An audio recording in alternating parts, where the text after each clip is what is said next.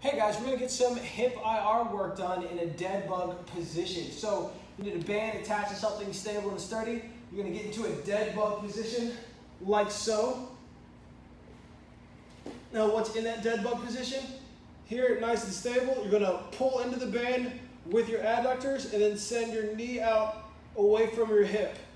Doing this position here is gonna work your internal rotation and help you not do this in your squats whenever your knee starts to cave in your squats. Great exercise to add to warm-ups. It integrates the core as well as the hip internal rotation. If you like the video, of course, like it. Leave a comment if you have a question, and of course, subscribe to the YouTube channel.